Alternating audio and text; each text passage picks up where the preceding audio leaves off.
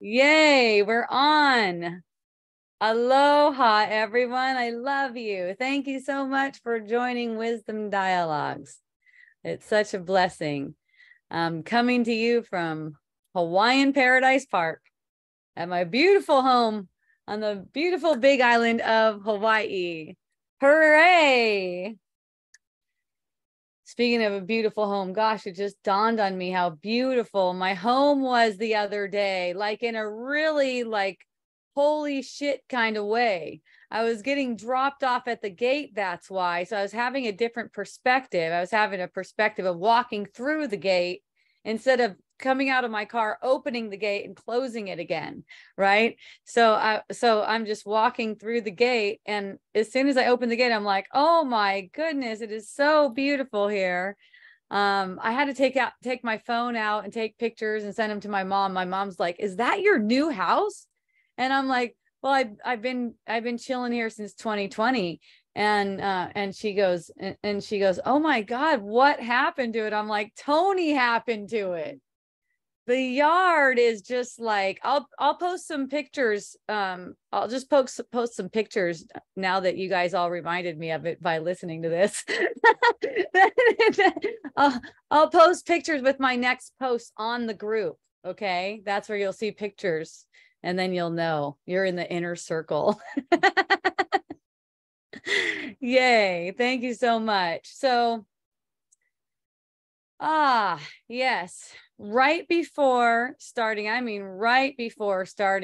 Wisdom Dialogues today, I was having a conversation with my daughter. I just got done with it, and she was telling me how much stress she's feeling. She's at Disneyland. It's her second day of Disneyland, and she didn't get to go into Disneyland today at all because she just doesn't feel the energy to be able to go to Disneyland.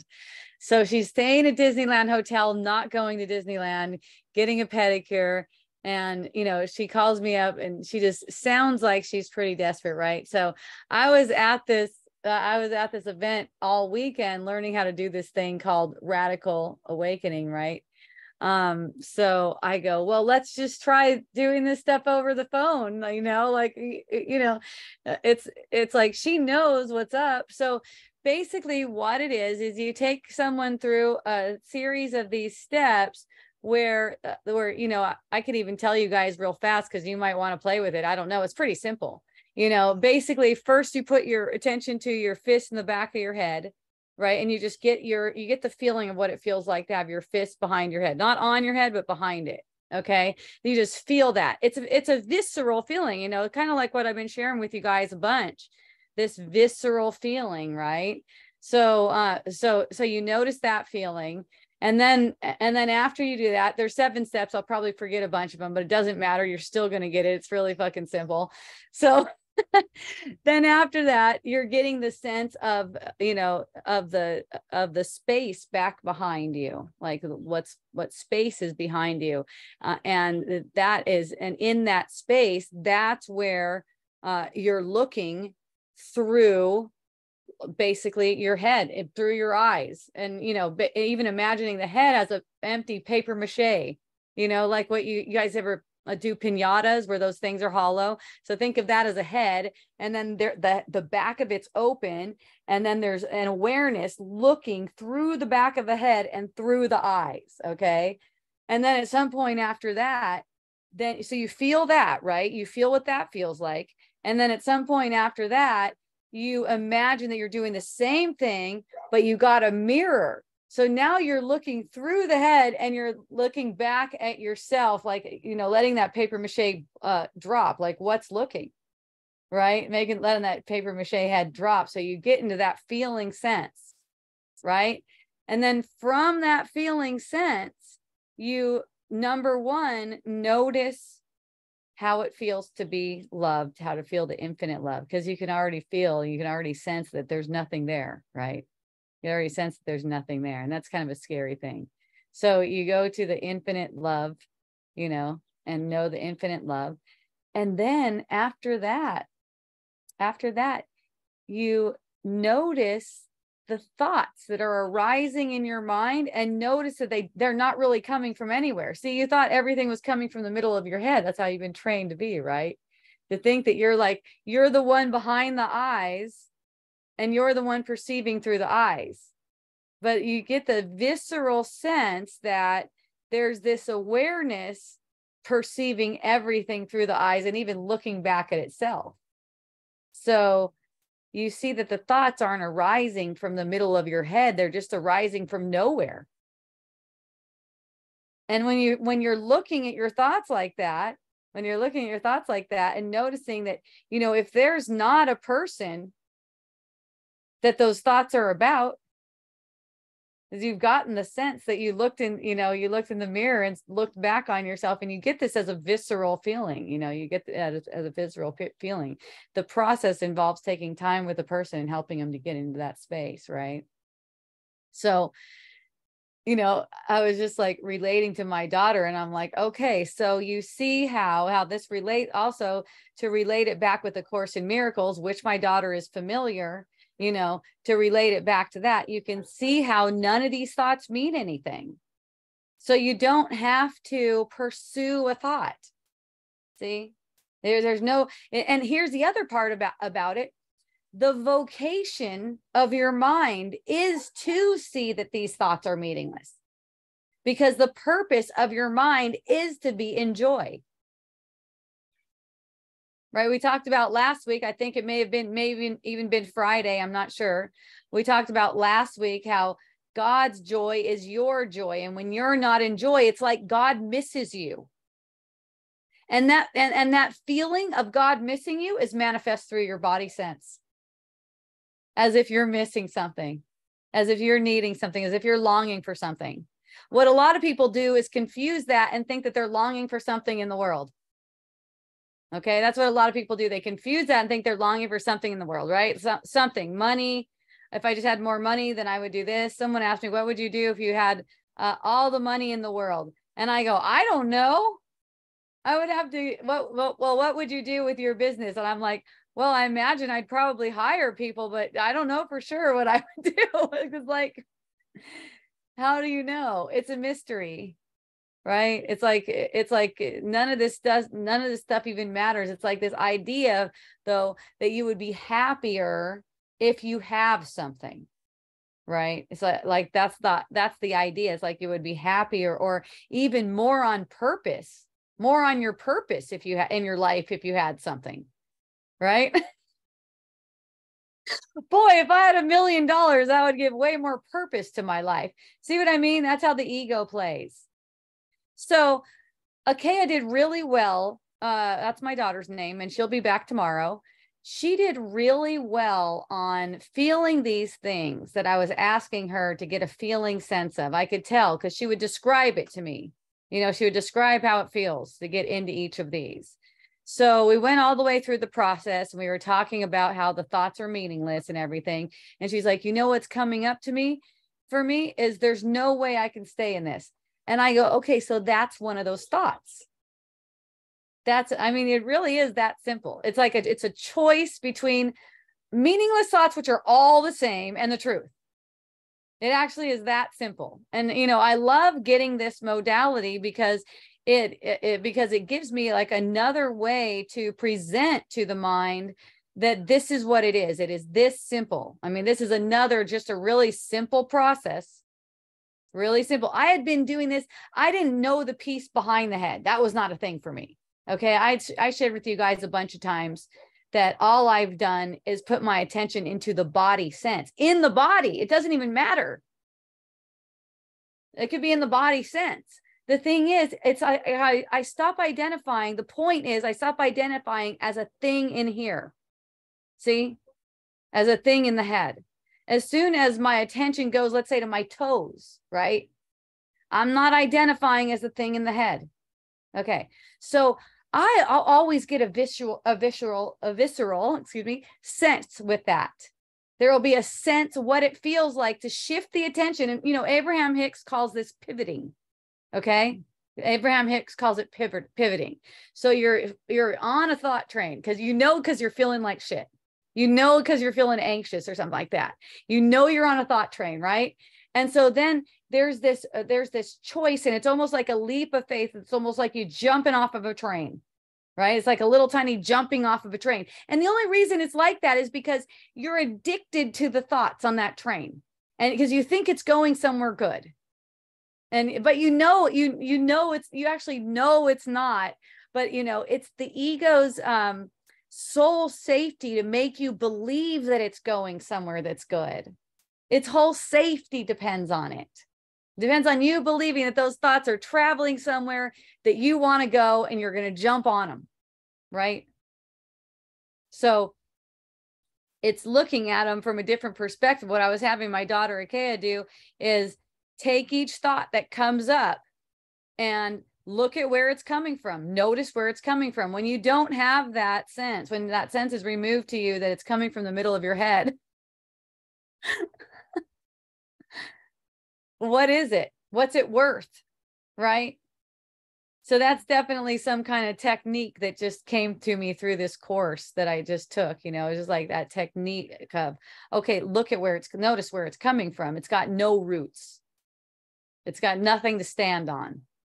Right? And so it's like, just take each one by one. This is your whole job in life. This is your whole fucking job in life. The ego does not want you to know this job. The ego does not want you to know about this job. Because this is the end of the ego's life. It means the end of the ego's life. The ego has to depreciate the power of your mind. It's caused to depreciate the power of your mind, because the power of your mind, knowing itself, totally absolves the ego. So the mind's always telling you that the mind is not, or the ego's always telling you that the mind is not powerful. The mind doesn't have the power. Right? That these things are just happening to you. Aloha, Cynthia and Lori. Thank you so much for joining. I love you. Yeah, I'm turning those notifications off. Do not disturb, baby. I'm on Wisdom Dialogues. So I'll be on Sharon Sorota's show tomorrow. That starts at 2:00. She sent me a link. So what I'm going to do is put that link for you guys in the chat here on, where the fuck are we? Zoom. Okay. Here.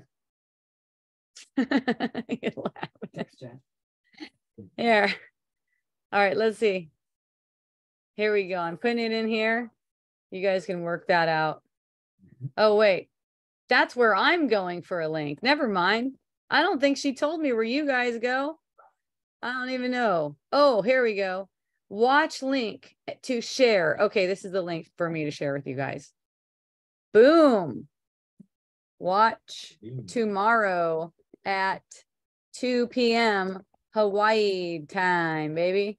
I have no idea what we'll be talking about, but I know it's going to be deep. So join if you dare.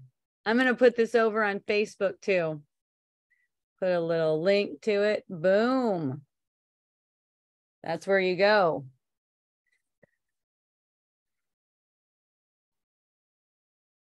So it's funny because when I did this is by the way, this workshop that I went to over the weekend, it's called Radical Awakening, and it's with a guy named Ramana. I think there's just one name for him. I don't think there's a last name there.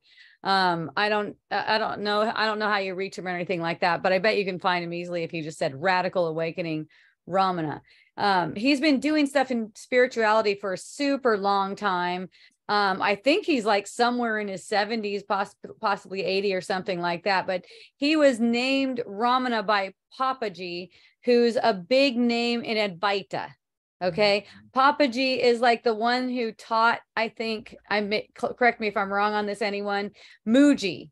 Okay.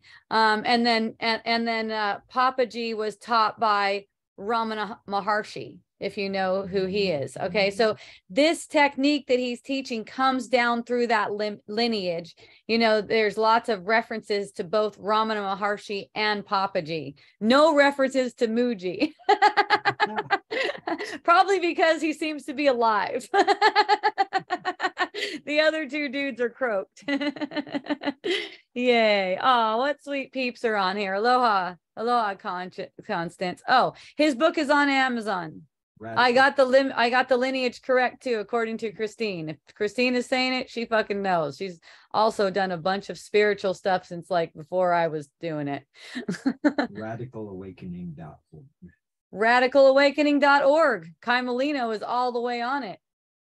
All right. So yeah, that's pretty awesome. I did a whole workshop on that over the weekend, and but you know, you don't need a workshop on it. I mean, like if you guys just heard what I just described to you, it's that simple. Like just chill out and like experience it. What I can do too is I can make a recording if you want. If you want a recording of my voice, I'll do it. I'll just like kind of like lead you through it so you can just like listen to it whenever you want. You can be like, oh fuck. And saying yes, so I'm going to do it. I just need one person to want me to do it. But also I think you can get audio from Ramana too, if that resonates with you more. Yay. Ah, Lori likes the idea too. So it was funny because I noticed that there's a lot of people, it's the same with the Course in Miracles. It's the same with the people who are following this dude, Ramana and Advaita and that kind of stuff. It's the same kind of thing. Everyone is doubtful about themselves.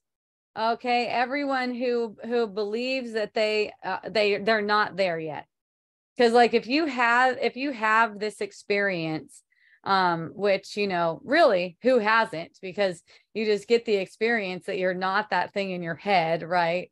If you have this experience and you know you want this experience, you can just have it whenever you want. There's nothing that can stop you from having the experience, you know? And it's funny because it's like there's also this thing of don't get stuck to experience. And true, I like that too. I like that. I like that idea in the play of all of this.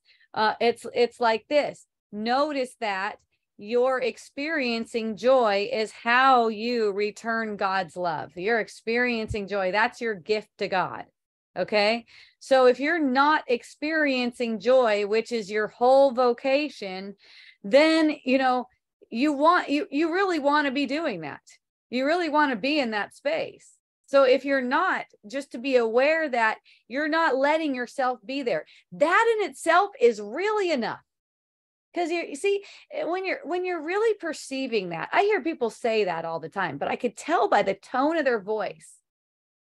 I could tell by the tone of their voice, they believe they're stuck in it. Oh, well, I guess I'm doing this to myself. Like, oh, woe is me. I guess I'm doing this to myself. It's like, no, stop it, Faka. You don't want that. You know, kind of like my friend who thought he was committing suicide. By the way, as of today, he's alive and well, apparently.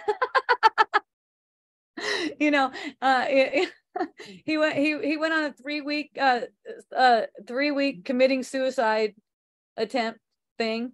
I think it was about 3 weeks. He'll correct me if I'm wrong. He listens to all of these. And now he's back and he seems like he's a little bit bright-eyed and bushy-tailed. I can't really tell. I'm still not taking his calls on Facebook. I actually blocked him on Messenger today because he was trying to call me and it's really loud. Like that's the only way to stop one person from calling you on Facebook. You have to block him on Messenger, right? And I wasn't interested in having a messenger conversation with him. That wasn't appealing to me. So I just blocked him on Facebook so that he can't ring through all loud on my computer like that. But I had a little conversation with him too on Wisdom Dialogues as he came on Wisdom Dialogues and he just started asking some questions and I just had a little conversation with him right there. And, you know, I let him know he's doing awesome. So he's saying, I hope I don't say anything wrong. right? So I hope I don't, I get that from some of my friends. Sometimes they're like, I hope I don't say something wrong, because I know how you just block things that you don't want. You know, I hope I don't freaking get blocked or something. Right. Well, here's the thing. If you do get blocked, just come back to me. And, you know, if you let me know that, hey, I don't want to be blocked, I want to know how to interact with you on your page. Let me know. I'll have a conversation with you. I'll make it really clear to you, you know, and let you know what's going on. If that's what you want to do, just like, let me know. Okay. It's just, it's easier. It's easier that way than to go, hey, you know what? I would really like it if you do this. It's like, if that's your thing, I'm not like trying to change you. It's fine with me. It's just not interesting to me. You know, and then you're like, hey, Hope, you know what? I really want to be interesting to you. So you'll keep me on your wall and let me make comments and everything like that. Well, call me up and ask me what's interesting to me. And I'll let you know, like, what you can talk about that's interesting, and, you know, and see if you like it. I've done that with my husband a bunch of times. Like when I first met him, and, you know, he was like a totally different kind of dude. You know, he didn't want to be that way. He didn't want to be that kind of guy. He didn't want to be the guy that wasn't interesting to me, you know? So he would just go, hey, I don't want to be like that. And I'm like, okay, well, this is what I like. Right. It's really that simple. So yeah, if you want to, then just let me know. Isn't that fun? Lynn McLean from the UK. Thank you so much for joining. I appreciate you, Lynn. I really appreciate the energy of the people. And, you know, I was having a conversation about this thing yesterday with Tony about like what we're interested in. I told him the story about the suicide guy, and he said, yeah, it's really, you know, just a matter of, it's almost like weeding. You just weed out the things that aren't interesting to you, and then you just have way more shit that's interesting to you in your space, you know, because it's like you only have like limited space of awareness that you're perceiving through in this thing, right? It's like it's all condensed down through this perspective. Even when you're seeing as the infinite awareness and the paper mache head, and you're looking back on yourself, still the microcosm is a limited space. It's giving you a limited space, perceiving through the microcosm. You don't really have space for everyone in the perceived world. You don't have space for everything in the perceived world. And whatever it is that you basically people and things and whatever in your space, it just kind of like, that's what takes it up. That's what takes up the space. So if you're weeding out the things in your space that you're not interested in, it's the same thing with thoughts, isn't it? That's really what it is. That's really where it's coming from. It's coming from the willingness to weed out thoughts that aren't interesting, right? People are also bundles of thoughts, right? And they're performing, they're reacting they're acting in a certain way. They're performing for you. It's beautiful, right? They're just performing for you. They're acting out, they're acting in a certain way. Some of it's interesting to you, some of it isn't. A person as a bundle of thoughts is also very changeful. I mean, if Tony wasn't changeful, there'd be no way I'd be hanging out with him at this point in time. I mean, I'm not like attracted at all to male chauvinism. I'm like, oh, hell no. You're not doing male chauvinism with me. You got to do that with a different broad. I don't do that. Right? And I'm not doing jealousy, and I'm not having that in my space. It's just really simple like that. And it's loving, and it's a good lesson. It's a good lesson.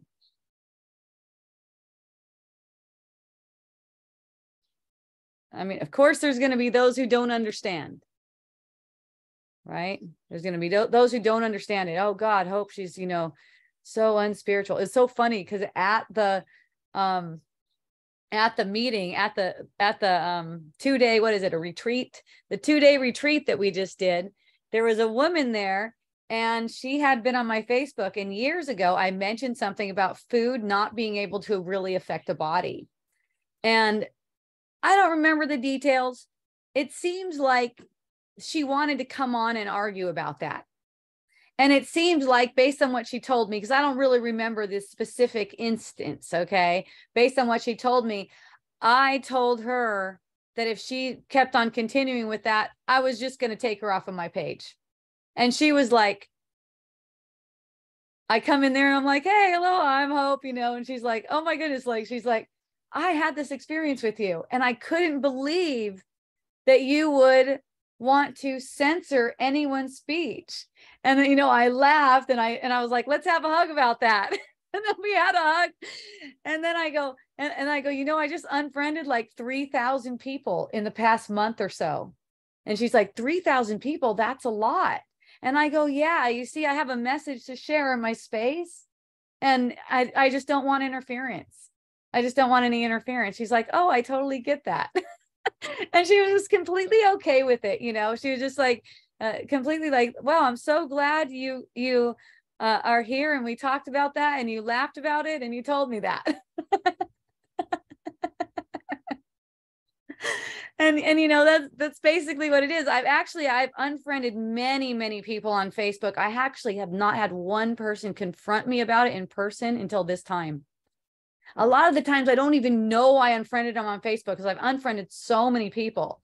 I don't even know I've unfriended them on Facebook and I see them. I have no idea. I have no clue. Recently, it was a funny thing because my friend Gail was like, did you unfriend me on Facebook? Or did I do something wrong? It's so funny. Did I do something wrong? So that was the energy I got, Gail. I may not, that may not even be your perspective. But I was like, she's like, holy shit, like, what did I do? And so, and I friended her and I go, actually, you know what? In this case, I'm pretty sure you unfriended me for being for doing COVID posts. Isn't that the best? I was like, I did not take that personally at all. And we've hung out a bunch of times since then, right? That was like back in 2020 or something. I was like, I did not take that personal at all. I was just like, you know, there was like a sense of course, a sense of loss arises out of the ethers, out of nowhere, right? There's a sense of loss, but then I immediately know that it's good.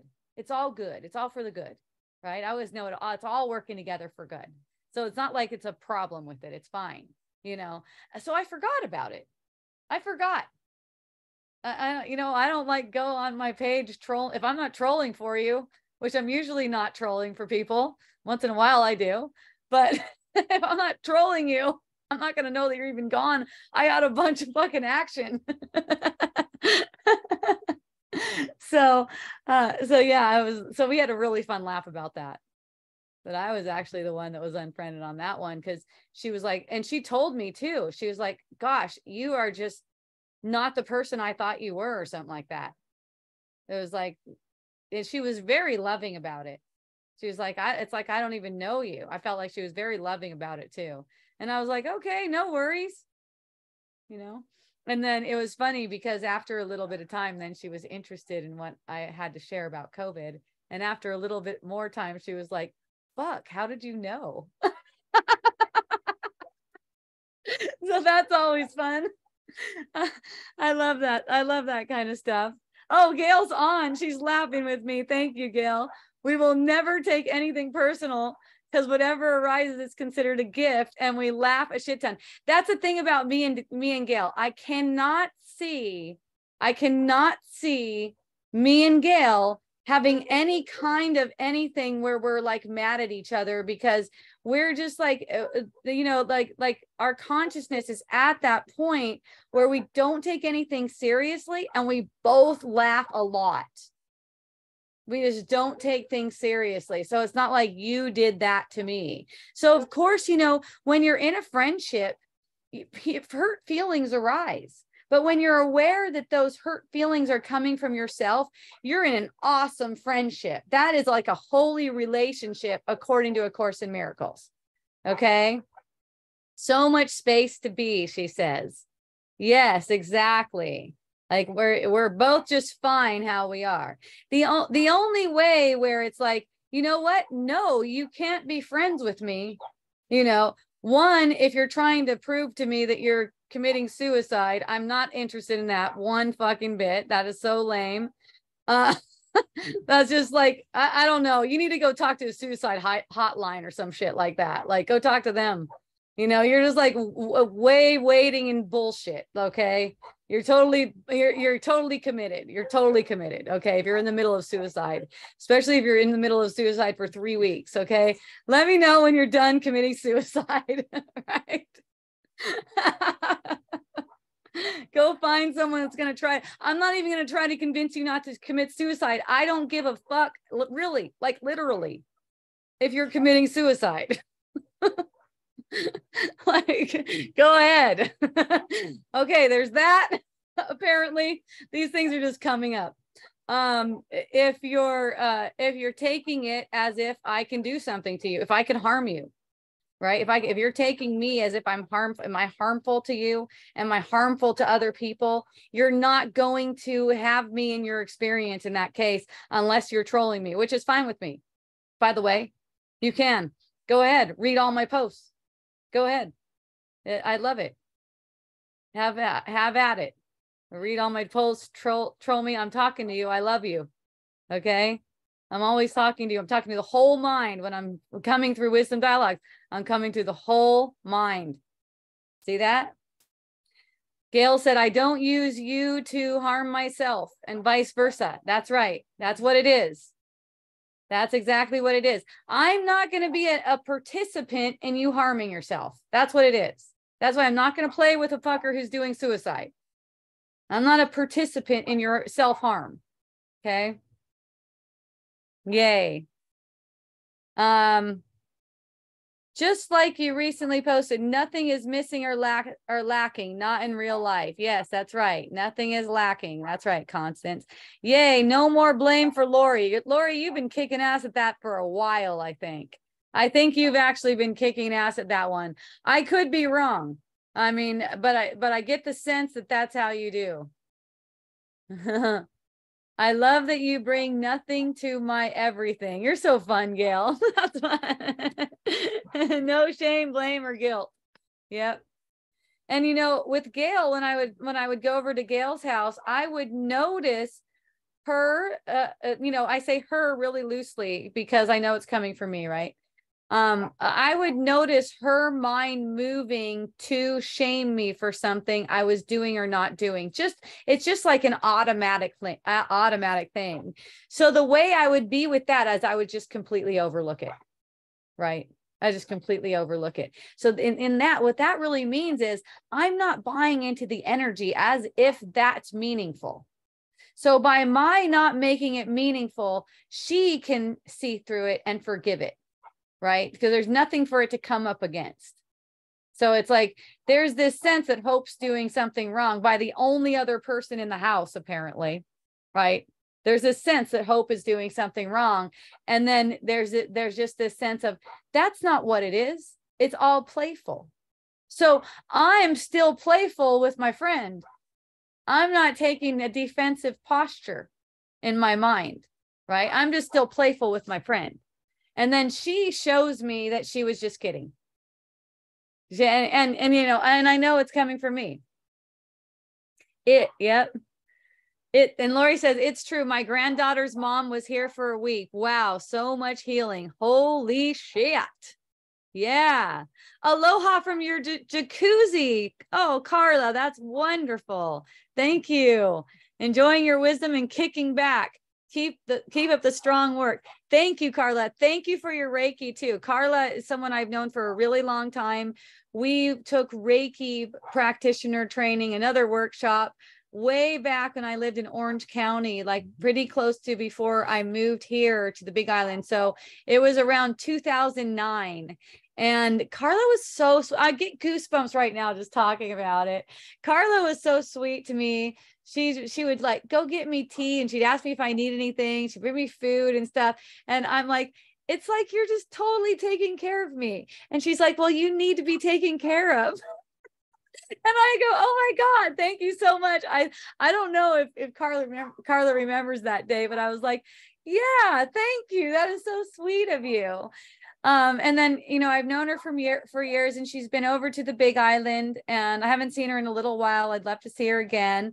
And I've been back to the mainland, and every time I saw her on several occasions, she kept on tuning me up in Reiki until she made me a Reiki master. That's how you get it. You get it through a lineage like that. So we were in Reiki 1, I think. I might have taken Reiki 2. I don't know. I may have only taken Reiki 1 in a formal class setting. So what Carla would do is come over and give me basically the gist of it, you know, and something that's a bite-sized piece, right? You give me basically the gist of it. I think maybe it took like 10 or 20 minutes. I don't remember. The gist of the download. And then she'd do the Reiki thing. Basically, by doing Reiki is basically like you're channeling the energy of awareness, okay? The energy of peace and awareness, the same thing I was talking about as what's looking behind this paper mache head and through its eye holes, right? The same thing is that, and channeling it intentionally through the hands. And then she's using it, and there's certain symbols that go along with the lineage. I don't know what they are, but she does. And she was doing those on me and like tuning me up to a higher vibration. And it reminds me so much of what it's like to go through one of these radical awakenings with Ramana, and even to go through the radical awakening that I just did with my daughter. I mean, I know from my daughter's experience and talking about it, she is having the experience. She knows what the experience is. She's had the experience. Just having the experience in itself is enough to plant a seed to just start going.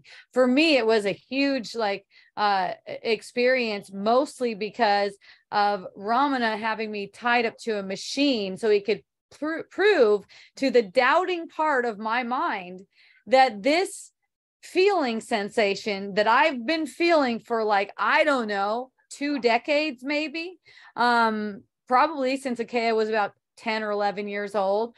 And I've been feeling that is it. He told me that is it on several occasions. That's where you get into the heart resonance. That's where you're receiving basically the wisdom of the Holy Spirit. Basically, he could show it on a screen, which I think is ridiculously helpful. So that's why I'm probably going to get the heart math thing. And in fact, one of my friends came to visit and she donated me. It was Natalie. She came over here and she donated me a really nice amount for Wisdom Dialogues. So it just occurred to me right now that what I'm going to do is I'm going to invest it in that heart math thing so that I could see what's going on with the person, and I could actually have sessions with them and go, hey, okay, this is what's going on. I'm just going to start inviting people to do that with me all over the place. And with Akea's, you know, I did that over the phone. I didn't even do it in person. When she comes back over here, we're going to do it in person too. And as many times as it takes, you know, and because for me, I get it. I get an opening every single time. I just get like, I feel like an even stronger vibration, that healing vibration that I've grown accustomed to know really well. And one way that it speaks to me, and you know, I guess everyone has a different experience of it, but for me, it's a pulsating at the head to the point where if I look closely enough in the mirror, I could see it occurring. I could actually see it occurring. It's a slow pulsing, and I could see it. I could feel it. And you know, one day I was curious. I was like, I wonder if I could see that moving. So I'm like allowing that same sensation. I'm looking in the mirror, and you know, it'll get really strong, and I can actually see my forehead going in a certain way. So, and you know, I could feel it. It's almost like a vibration that comes from the back of the head to the forehead, and it'll be like warm and like a mildly pulsing thing. And then from time to time, it'll just start going. It'll be like boom, boom, boom, boom, where it's like pulsing like that. So, you know, I recognize that that's my sign that I've allowed enough relaxation to be in the presence. And basically allowing relaxation comes down to that, looking at what is the root of that thought is one way of saying it. The way A Course in Miracles says it is that, you know, every thought is meaningless, and your willingness to see it that way makes it that way for you, because you are the one believing in its reality, or you're denying any belief to it. Your belief is what upholds it. Your belief is what the ego depends on for its own life.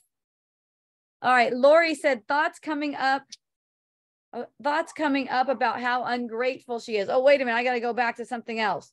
My granddaughter's mom was here for a week. Must be your daughter-in-law. Wow, so much healing. I'm guessing that's your daughter-in-law if I worked out the math correctly. Thoughts coming up about how ungrateful she is. Perfect. This is perfect. I have another friend who's dealing with a daughter-in-law and was talking to me a bunch about it this weekend. So this is freaking awesome. In fact, when she and I did the Radical Awakening, for her, it was about her daughter-in-law. We don't even need to say what it's about, but we did I don't know if it would be called a Radical Awakening by Ramana. It was an exercise that we did in his workshop though. And it's where we would work as partners, and she would tell me who triggers her and what kind of things they say to trigger her. And then I would play the role of that person, trying to get into that role and play that person for them and be that person that's going, you know what? You failed your fucking son. You know, just to say all the things that, you know, would trigger her coming out of that person's mouth, right? You know, you failed your son, you know, and her job in that was to look at me like my head's a paper mache head, and she could see through my eye holes and into the space of awareness, right? So that was her job while the triggers were coming up, to find that, kind of find that resonance and find that space. So yeah, that's interesting that that's coming up. How ungrateful she is and how she took advantage of us. That's great. When it seems like something unfair happened. That's the best. I love that. All thoughts that cloud the love that we are.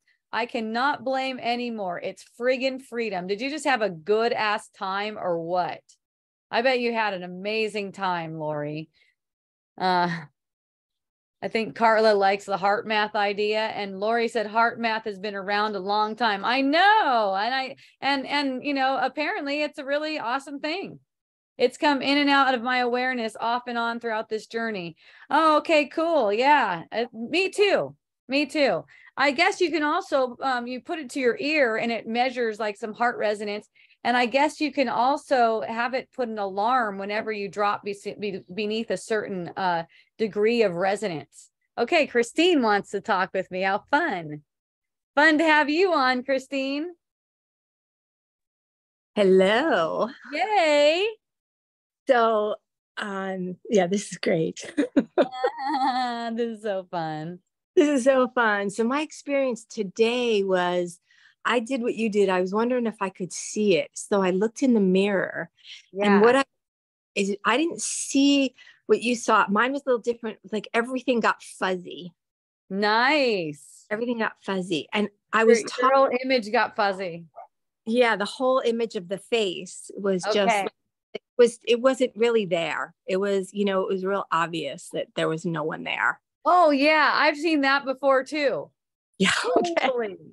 Totally. Yes.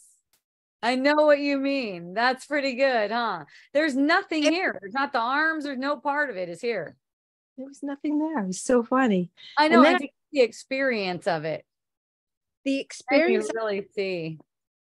Today, I finished a session with a client, and I don't know, I was just prompted to share the energy with her, not the concept, not the process like you did with Akea, but just I just had the image of, if I look through her and she looked through me, that she would be able to feel the consciousness, and it would bring her into her body, and it would bring her back. I'm sure.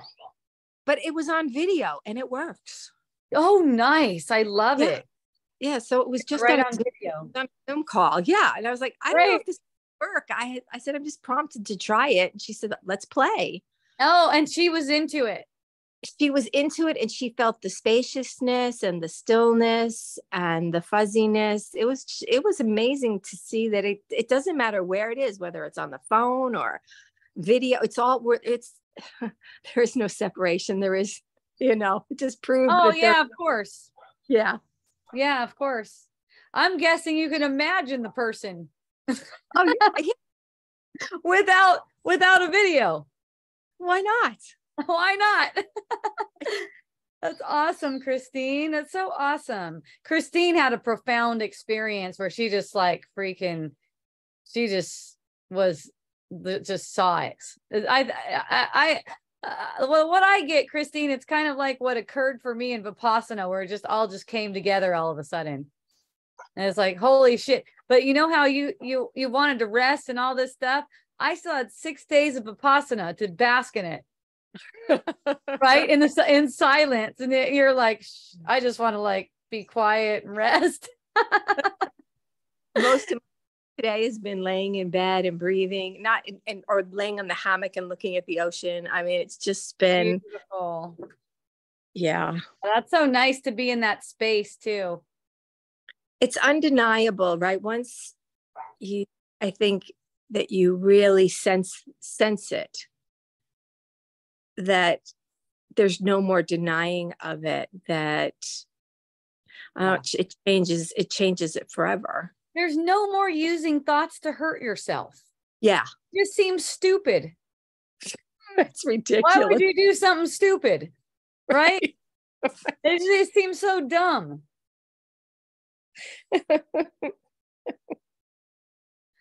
or someone else. Yeah, using someone else or something else. Right. Anyway, thank you. Thank you, Christine. I love you. I love you too. Hi, Lori. Hooray for Lori. Uh-huh. I started all this originally for Lori when Lori was asking me so many questions on Facebook. I think it was maybe 2016. And I was like, I don't want to type this much. Let's just go on Zoom or something. So Gail, you said you heard a Freudian slip of basing. I have no idea where that was. Aloha baby cakes. Oh, thank you. You guys are so cute to each other. Uh-huh. Yay. Yeah, it just makes no sense to, that's what I was sharing with my daughter, Akea. I was like, look, you got this. You got this. And that's what I share with everyone. Like, you got this. There's no journey you have to take about this. There's no self you need to make into some kind of good self. Right? And the interesting thing is, yeah, it's like, it's all in my mind. So now that Christine talked to me about that, that's just what we're going to do. We're going to sit and we're going to have sessions and we're going to sit like that. And we can play with different things. We'll sit like that. And we can even just look at each other like that. And just, we'll wake up right now. There's no need to wait around. There's nothing that can wait, have you waiting around. And, if you listen to my, one of my last wisdom dialogues called, is the last one I have on YouTube, because I keep on saying shit that would get my video flagged on YouTube. And I don't want to do that. I don't want to post it there when that happens. So we'll see what happens on this one, if that occurs. Yeah, it's but it's like, let's wake up now. It's like, there's no need to wait. If you look at geriatric dialogues, you'll see how, share the love for your chance. Oops, share the love. Okay. Thank you, Christine. So yeah, it's, I mentioned how at first, like when I went to the very first thought song that Ramana did, it was, everyone was coming up in a parade almost of suffering. They're just coming up talking about their suffering. And then what I heard was also Ramana say that he's suffering, right, along with them. and saying, you know, that he's suffering along with them. And it's basically suffering over aging, which is perfect for me. How could it be more perfect? I love this. Everyone's suffering over aging in my mind. And they're like coming up kind of as a parade. And then I hear Ramana say, I hope to be relieved of this suffering in this lifetime, in the satsang. I hear him say that. And, you know, I'm sitting like right in front of him. And I feel like some energy go out toward him. It's like almost like, you know, it's like some energy from the heart, just like kind of like leap that you're going to have it. Like there was just an awareness, you're going to have it. So then, you know, during our session, when I had a session with Ramana, I told him I really enjoyed the satsang. I said it was very awakening for me. It, you know, it showed me that I basically have a choice to make all the time. And I could choose to stop making that choice and start making other choices and suffer for it, basically. And, you know, his response in that moment was, well, there's no chooser. And I'm like, oh, well, okay, that's true too. All right. And I didn't take it any further than that, but I just knew that everything was okay. For one thing, he had that lie detector and the thing hooked to my ear for it, right? He had that thing hooked to my ear. So it was like, I actually, like he could see that there's some heart thing going on and there's a sense of an urgency, like he needed help. So I took that sense of urgency, like he needed help, and took all of the idea that that's coming from anywhere but outside of my mind. And I knew that it was perfect. And if I was to be used as an instrument to help him, then that would be the case. If not, no, that it was just the association that, you know, what it showed on the thing, this association with something having to go out and correct something that was a non-resonant feeling. Non-resonant, the one way of saying it. It's based on a thought that is meaningless. It's based on a thought that denies what's true. Okay. So basically I was able to just be released from that in that instant and see, like, through, you know, he's watching the screen, a visceral change. He's like, there it is. Okay, there it is. Now we're at that. So then I'm sitting next to him and I'm giving an account of my experience of how, you know, how it is to like perceive through the back of the head and stuff like that. And I'm saying, as I'm sitting there next to him on the couch, to everyone in the room, that all of you got this. You know, if you're sitting in this room, if you're listening to my voice right now, all of you got this. When you're not getting it, you're just not doing it. You don't want it. You got this. Right. And I saw some people shaking their heads in the room. It was so cute. And then Ramana goes, yeah, it's really just a choice. That he's like, that's the thing to get, that it's really, you just choose it. You just choose it. See that? So then that's exactly the healing right there. If he knows that, then there's no suffering for him. If he knows that, there's no suffering for him. Right. So that's not in my perception anymore, that he's suffering or is even capable of it. If he knows that, how is he even capable of suffering? No way. He's not doing it. And I didn't do shit. I didn't do anything.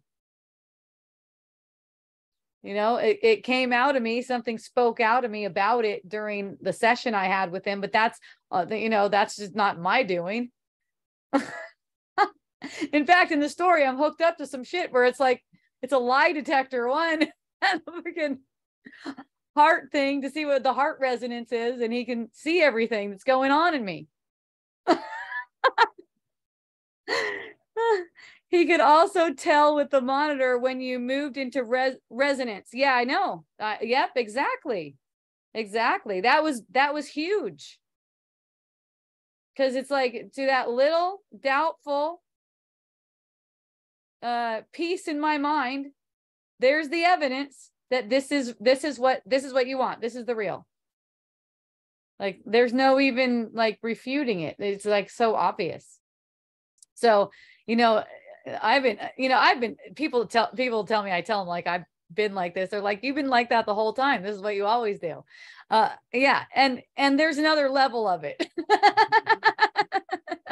Okay. There's actually, because, like I've talked to you guys about a lot before, there's things that I'm not aware of. There's things that I'm thinking that I'm not aware of. Right. It's like they're actually, we're all very good at covering them up. That's why you can perceive as if there's a body sitting here. Okay. I'm a fucking genius at that stuff. And so are you guys. So it's like, you can say it like this, though. The ego is a genius at it, because it's that self-image that you made with the ego. That's the one being talked about in all of the thoughts. And when you recognize that it's not really there, there's no one even doing these things. The ego is a concept actually fighting for its own life. That's what concepts do. The ego is fighting for its own life. And, it's not even like a war for you, but there is a need for your vigilance, because there is a projected war going on.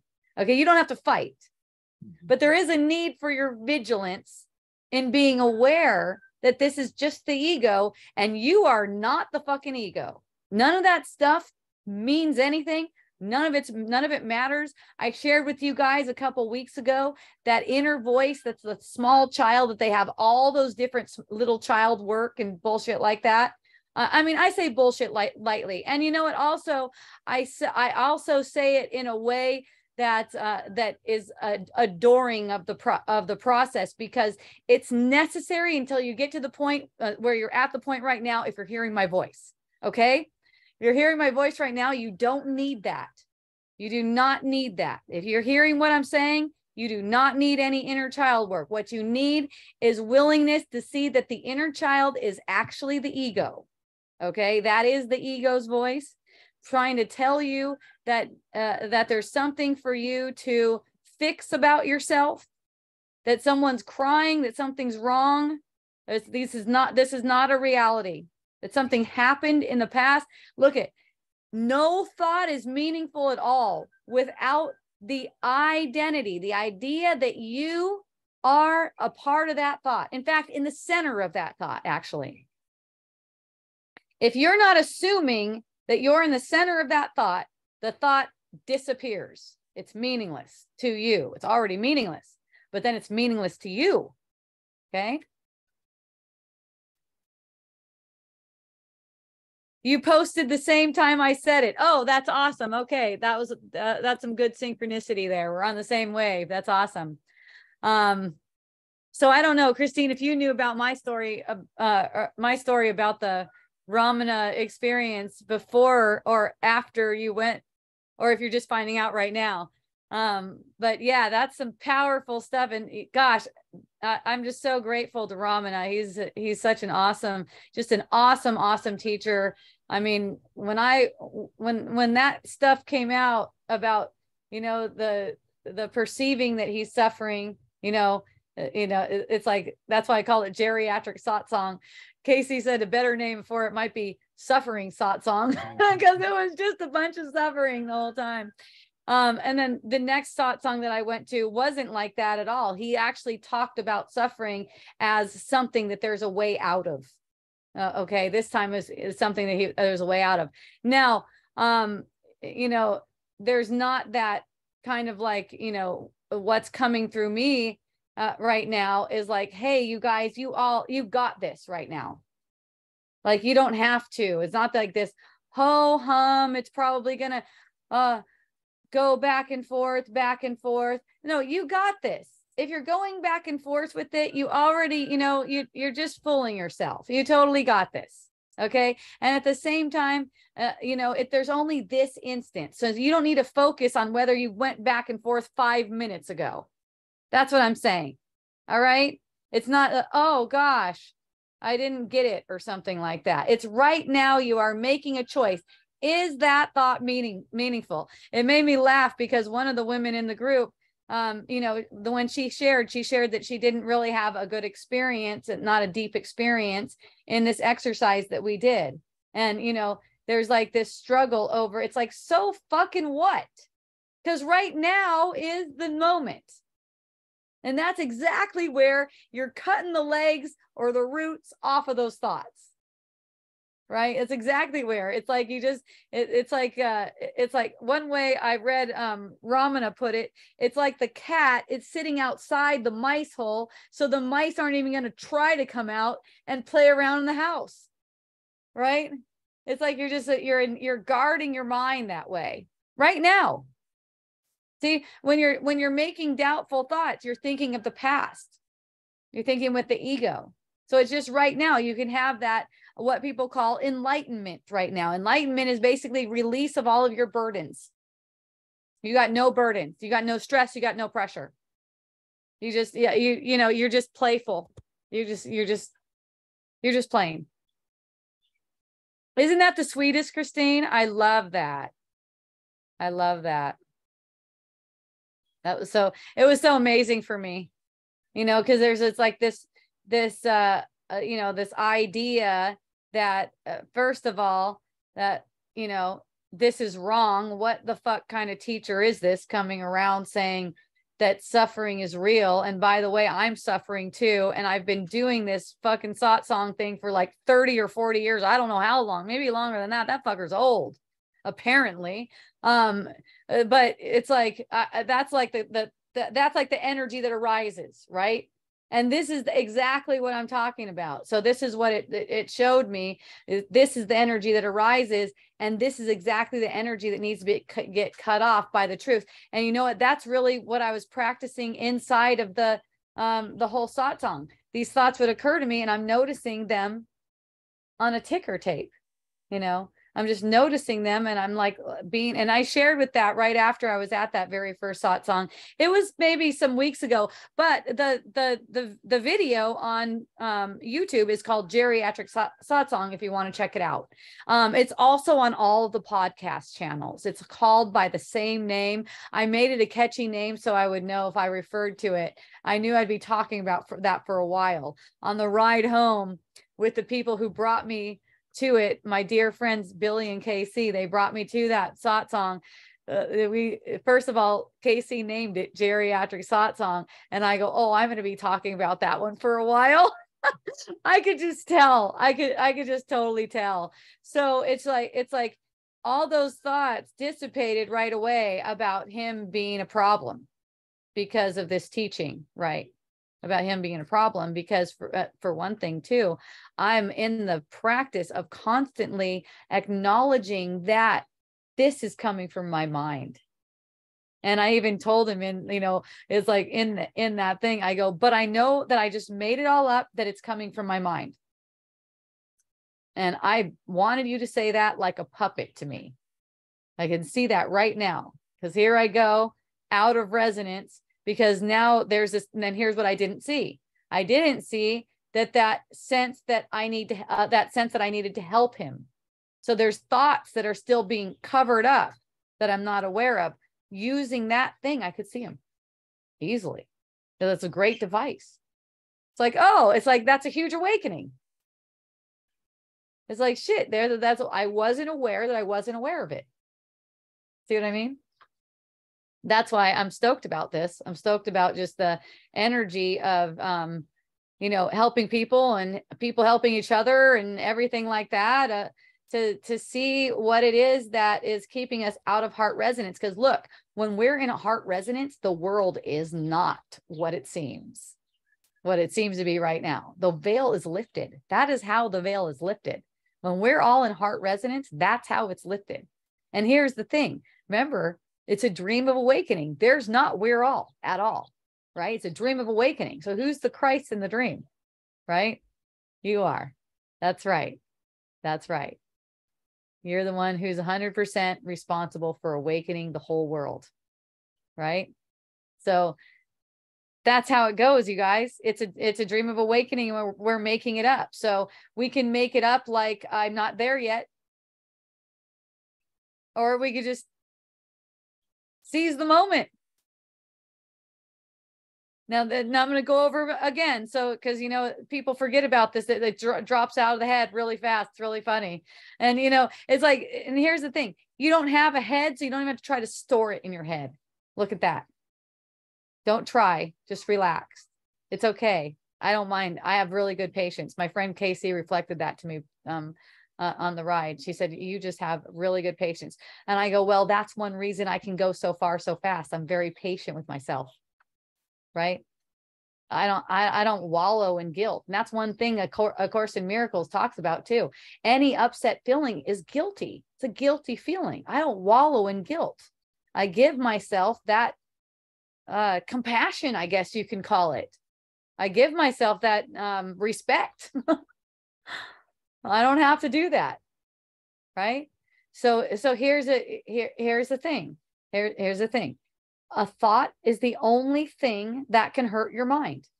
A thought is the only thing that can make you seem like you're sick. Okay? So right now, if you're feeling any kind of upset feeling, it's because you're believing in a thought, and that thought has no value whatsoever. Okay? So your willingness to be aware of that is all it is. That's all it is. Your willingness to be aware of that is it. That cuts like the roots off of it. It's like uprooting that thing. See that? And everything else takes care of itself. Your boundaries, for instance. You know, when I didn't understand boundaries, and I thought that I was responsible for setting the boundaries, and then I realized there was no I. You know what? The way I looked at it was, I'm not going to set any boundaries, which was perfect at that time. Because as the separate self that I thought I was, I said, I'm not setting one fucking boundary. I'm just going to notice what happens. I'm not going to try to set it up in a way that I want to notice it. I'm just going to notice how it happens. I'm going to notice what goes on. I'm going to notice my reaction to people crossing my boundaries. I'm going to notice what thoughts come to me. Right? I had no boundaries at all. It was perfect. I just let anything come. Anything at all. And you know what? It's still the same way. I still have no boundaries. It's amazing. I never decided, okay, now I'm going to have boundaries. I have I just let anything come. And in the world, I appear to have very good boundaries. I don't even get people fucking pervy flirting with me.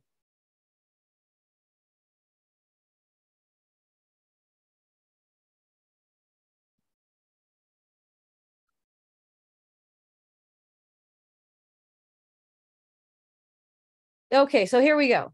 Lori, do you think you're awake? Okay, so there's not that's not a question that's meaningful to me one bit, because there's only awakeness. There's not me being awake. There's not me. All right, there's only awakeness, right? So there's no me being awake. I will say this is enlightenment, because it's the release of burdens. It's the release of all burdens that are on your mind in that space of awareness. All burdens on your mind in that space of awareness. That is a definitely, to me, look at the word enlightenment. That's a definition of enlightenment. Okay. I would say that's but is someone enlightened? No, it's not like that. Okay. That is the experience of enlightenment, when you just have no burdens on your mind. Okay. That's what it is. I feel like I am. Okay. Then that means you're not. There's just no enlightenment. There's no enlightened person. All right. That's what I'm saying. Since I don't take anything personally, this too shall pass. Okay. Just the speaking like that, I feel like I am enlightened, is passing. Okay. It's awesome. You got an opening. You're stoked. You're well on your way. You have not had the experience of what enlightenment is, if it seems like you're enlightened.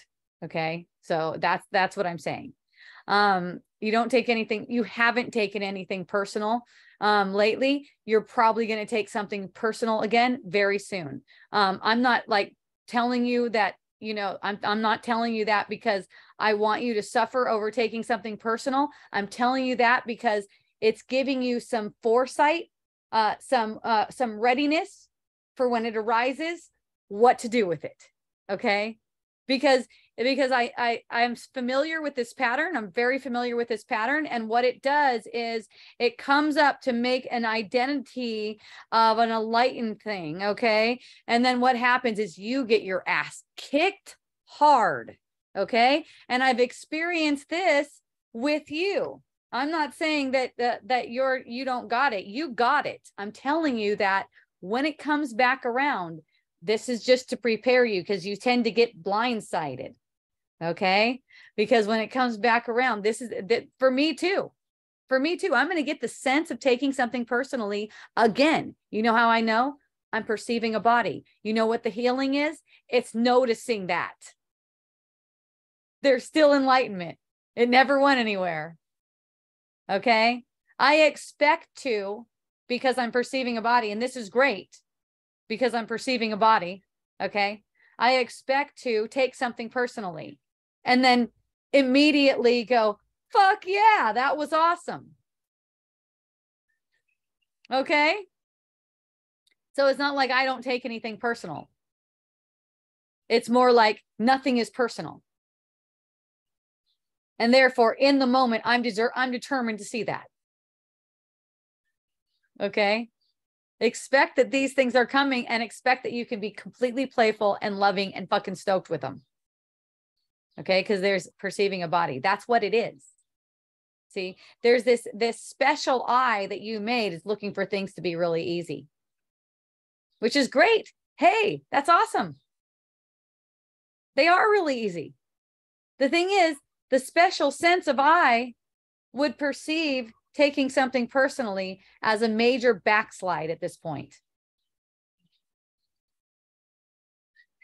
You got to be the guardian around those kinds of thoughts, right? You got to be the guardian. You got to be the cat, not letting the mouse out of the hole.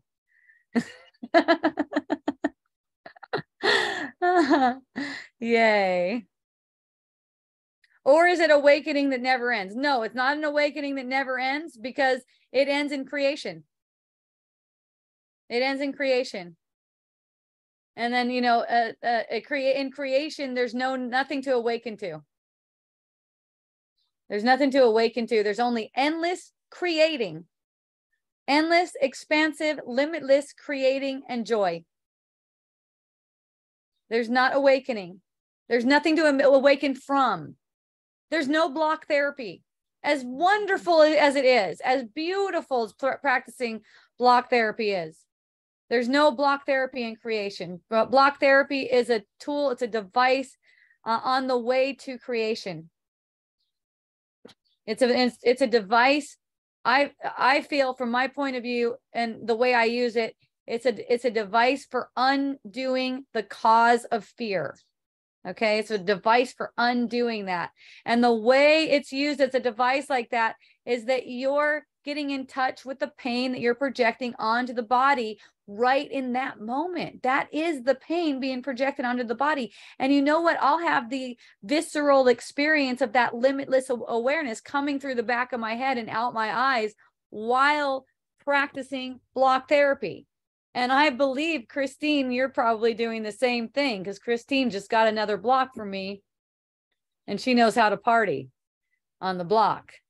So I'm guessing she's also experiencing that because you know, and that's really the point when you're in block therapy is to get that quiet space, you know, and really since my practice has always been to put my attention right to the body sense. This is just second nature for me to be putting my attention to the pain, whatever pain I'm bringing up on the block. And in that, I don't have to pursue any of those thoughts that are coming up. All right. Christine's on the block now. Yeah. By the way, when you come to Wisdom Dialogues on Friday, feel free to bring blocks. I mean, I tell people I was on the block last Wisdom Dialogues. I had it under my sit bone the whole time. And I showed Christine my butt and she was like, holy shit. And then another friend, I think it was another friend was there, said, how did you do that? And I'm like, blocking. Like you sit on the sit bones, and see, the thing is, I have like a juicy butt. Like that's just the way I'm wired. Okay. That's the way this body is wired. So the thing is, it's like the aging thing seems to take place, and then it gets flatter and flatter and flatter as you go along. So I got a before and after picture from like 7 months ago where it was flatter. It was doing that thing. And I keep on sitting on my sit bones and stuff. And over time, 7 months of it, apparently, I got a bubble butt again. In fact, I keep on noticing my boob in this video, and I got a boob again. Like I've been, yeah, it's a trip. And one of my friends saw my butt, and she's like, "Oh my God, your butt is so big." And it reminded me of the prelude to that rapper song. I like big butts, because on one of the preludes you can hear like there's these two white chicks, and they're like, "Oh my God, her butt is so big." And it's funny because she was trying to trigger me. You know, she's a good friend of mine. She's trying to trigger me with it because that's what she's playing with me with, right? Because there's another part to that story. I'll get to that too. Yeah, because that's what she's playing with me with, because there's like barely anything that can trigger me that she could find except when she starts talking about my body, which is, I'm like, I need that. Go ahead and give that to me all you fucking want. She's like, "Oh my God, it's gross." It's just so funny.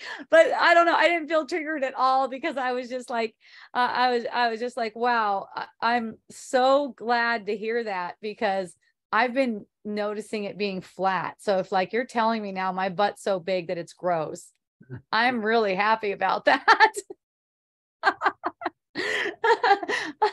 Okay. I watched this thing. I watched this apparent body image from before I started block therapy at 99 pounds. Okay. It's now up to like 120 pounds, apparently. Now, apparently what block therapy, it says it does, is it builds more blood, which I sense definitely. Things just seem full. I don't know if you guys noticed too, but things just seem to have more of a fullness to them, which is the kind of vibe I was looking for in the first place. And, you know, in the second place, the way I'm using it, the way I'm using block therapy in the moment is not to try to shape my body in any way. I don't know how it's going to work. But what they're telling me in block therapy is that these cells have a particular place in the blueprint where they're designed to be. And I feel that that is true. That feels very true to me, that every cell in the body is actually, so it's projected, for one thing. And as a projection, it has a blueprint of where it's supposed to be situated in space. Okay. Now, through perceiving us ourselves as we are not, we have caused the body to twist and turn, and especially with time, to twist and turn in basically grotesque ways. Okay. I know we try to sugarcoat it all the time. "Oh, isn't it so beautiful that my fucking elbow just grew 4 inches out with fascia?" You know, people just have these thick ass bones and stuff. And, you know, it's like adding on. It's like gripping, adding on, hardening everything up, deflating all the cells to make them saggy. Right. And so it's like sucking all the juice out of everything. This is symbolic. It's a symbol. So using this tool to get into the protected pain, it's projected and it's also protected pain that's being held in the body sense. And it's kind of like going backwards, because the thoughts that are crossing your awareness while you're in that pain, that's it. That's where you're being asked to see through it. That's where, you know, you're being given the opportunity to make yourself glad, to have more joy. That's what I was talking with Akea, and Akea's on now. She's listening now. I was talking with Akea about, you know, you are the one who decides whether those thoughts are meaningful or not. You're always the one. So if you're taking it as if, okay, the thought says this, so therefore that is what it is, right? That is what it is. This means something. Like, for instance, Akea, the thought that said, "I just feel like I can't do this all the time." And okay, all the time is actually right now. The thought that says, I feel like I can't do this all the time, is one of those meaningless thoughts. Isn't that so simple, you guys? So you don't have to go on that train. Oh gosh, I wonder when the next Ramana workshop is so I can get some more of that experience, right? So I can get some more of that experience and like grip onto this experience. It's all the ego. That's all just the ego. That's not even you. One woman at the workshop told me that she's shy. I go, well, shy is the ego. That's not you. You know that, right? She's like, yeah, I do know that. And I was like, there you go. So you see shy and it's not anything. It's nothing, right? Another woman was tending to get really jumpy. Okay. Tending to get like really triggered in a jumpy way, where it's like, just got to go take care of that right now. You know, the body movements are like jumpy, right? Like that. And she did it when she was standing right next to me. And then she goes, gosh, I'm so sorry. I know I shouldn't be triggered. I shouldn't be reacting like that. And I just looked at her and I go, you are doing awesome. Yeah. And she's like, I am. I'm like, yeah, you are doing fucking awesome. And it's like, I could just sense that there's a relaxation in that. You can't get it wrong. There's no way you can get it wrong. And that's the thing. It's like, okay, if you get the experience that you're jumpy and you're triggered, what's a really good way to be with that? Do you guys know? Does anyone know? What's a really good way to be with that? Like, say you see yourself acting all jumpy and triggered. I love that about myself. Really, you'll go so far, so fast, you won't even fucking believe it. Oh my God, I love that about myself. That is just such a different energy than, oh my God, I shouldn't be that way. I love that about myself. This is what I'm given to learn through. This is what I'm given to gladden myself.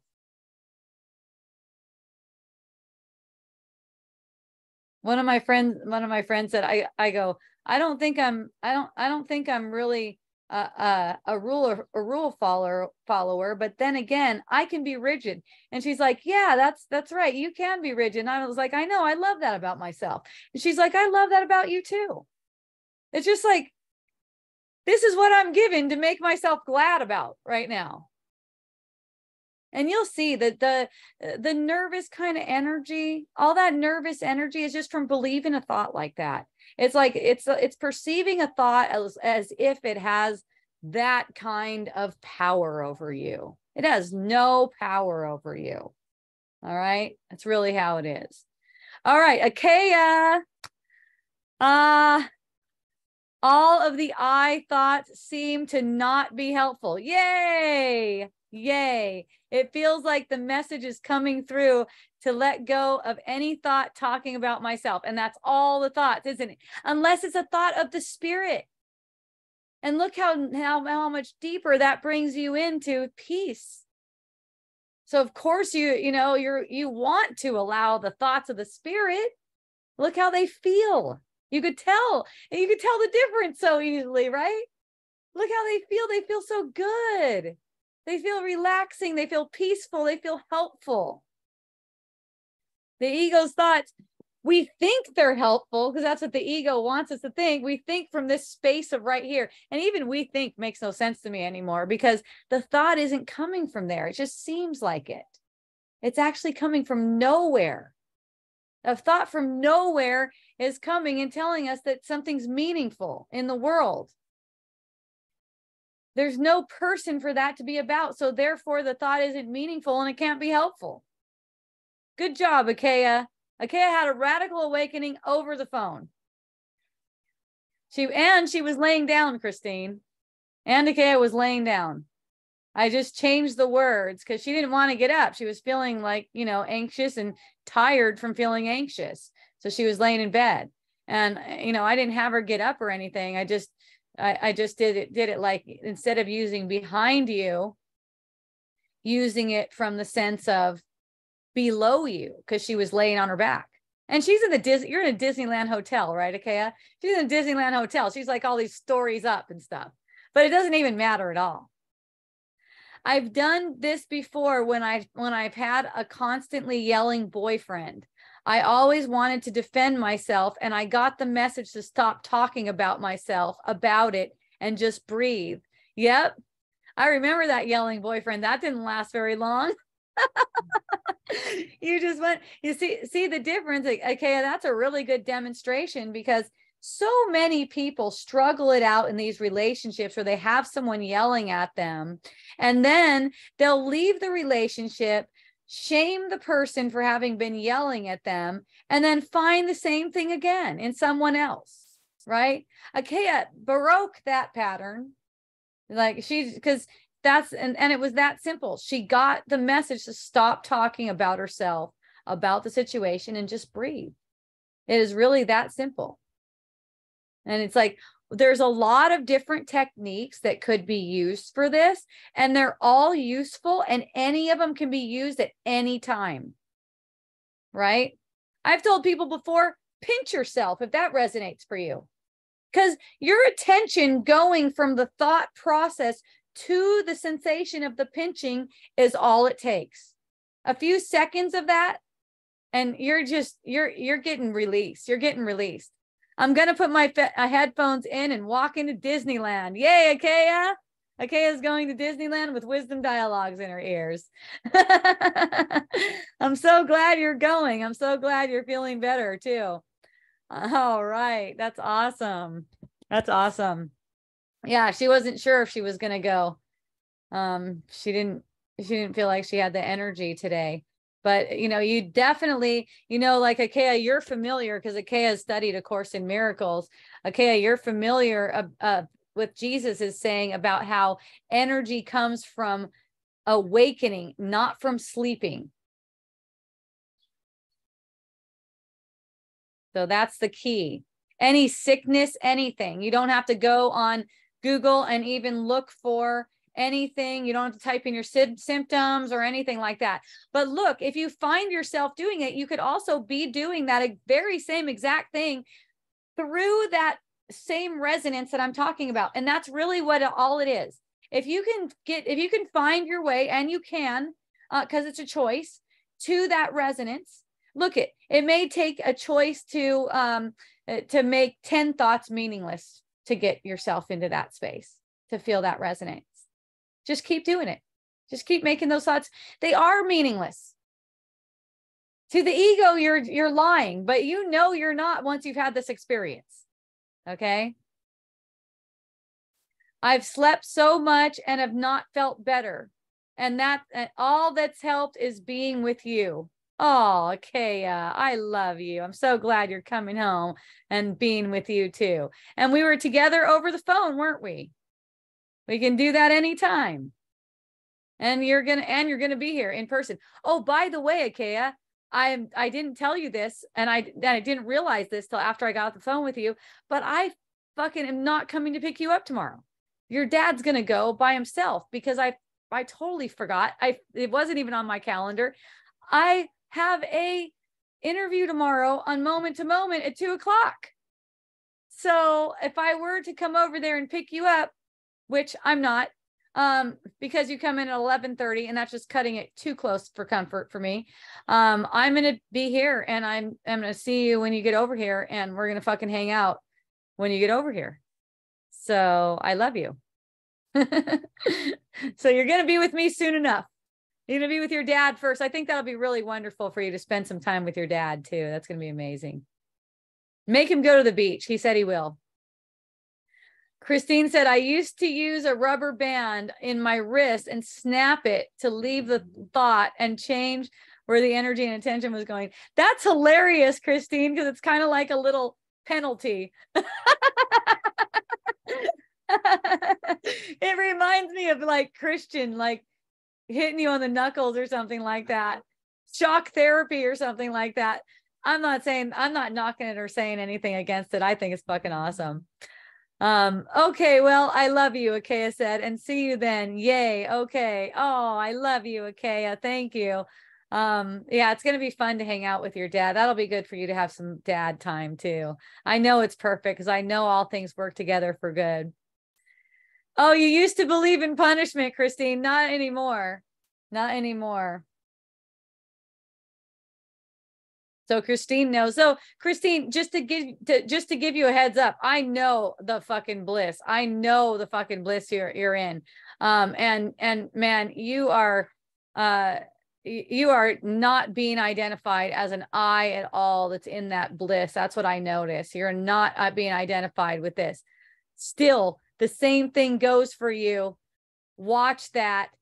A thought comes up. You already talked about having something like that in your share, but watch that though. Something comes up and it seems like you lost it. Laugh at that. That is not a thing. But that is the way the ego works. And it's like there's a lot for a lot of us, for most of us, and it might not be the case for you, Christine. I really don't know. But for most of us, the process goes where something will come up and we'll get the sense that we've lost it. So if you get the sense that you lost it, which is probable, right? It's not 100% for sure, is probable. You know what? You're just going to sink even deeper when you go, that's not true. That's not true at all. So hooray, everyone. Yeah, we're stoked. Now back to, because this is an important piece and I talked about it last week, but I like to repeat things for a while so that it comes through, especially when it's a newer awareness. And this is really a newer awareness for me. It's something that that percolated in, through, and after at our Course in Miracles meeting last Thursday. And it has to do with God's longing for you to return. Okay.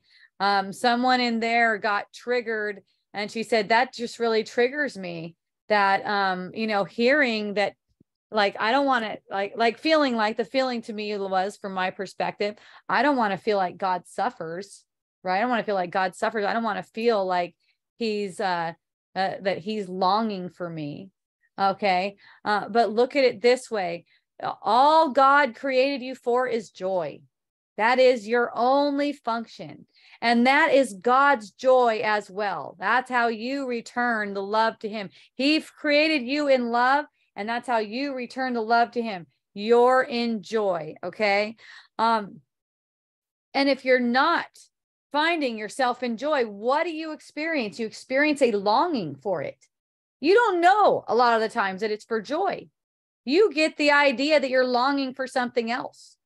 You get the idea that you're longing for maybe a body, or maybe some money, or maybe more purpose. I saw one guy on Facebook. He's such a sweetheart.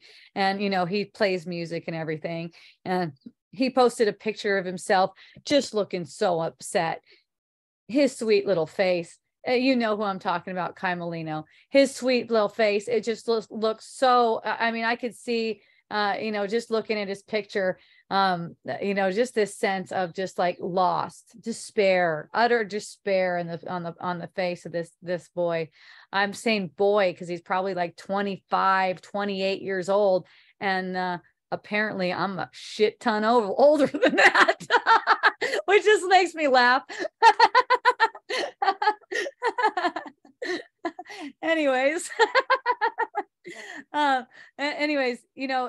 It's this sense like I'm just so lost. I'm just so lost in this, these thoughts and this, and, I'm so lost like this.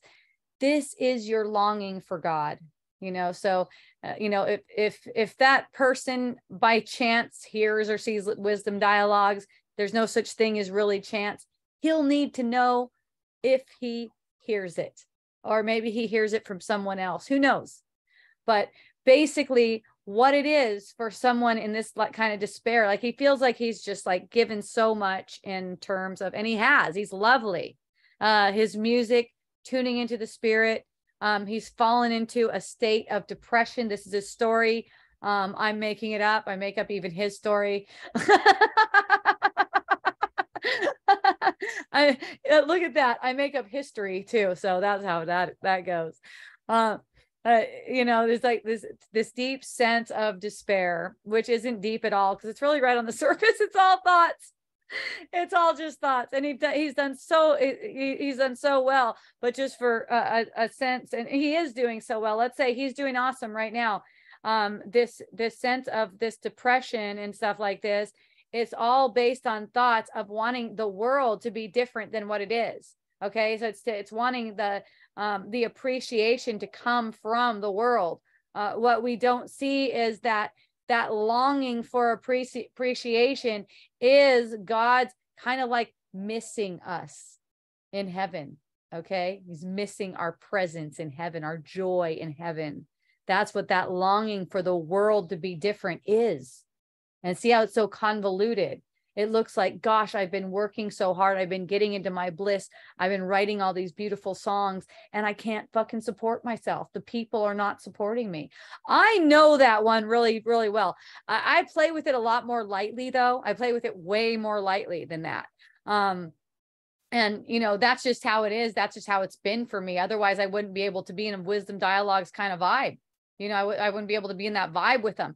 Basically, if I don't appreciate them, I'm going to get the sense that they're not supporting me.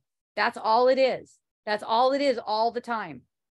If I don't appreciate them, I'm going to get the sense that they're not supporting me. That's how it is. See, everyone who comes into my experience is coming into my experience for teaching and learning. My own teaching and my own learning to myself, not to make them anything, but that's why they're coming into my experience. See, because of that, there's naturally gratitude for them, whether they seem to be supporting me or not supporting me. I talked about on one Wisdom Dialogues how Bob Shine over at what is it, the Trading Post, Bob Shine, he was not the kind of host I was looking for. Okay. That was not the kind of host I was looking for. But not in one moment would I think that he was not supporting me. That is totally different. Okay. And then that's a really good example. By the way, thank you, Bob Shine, if you hear this, because that's just totally helpful for everyone. It's totally helpful. And you did awesome. You did totally awesome. So the sense is, from an ego's perspective, is that I wouldn't, like, if I'm over there doing Wisdom Dialogues, I show up and my host isn't even there yet. And not only that, the space is covered with all this shit, right?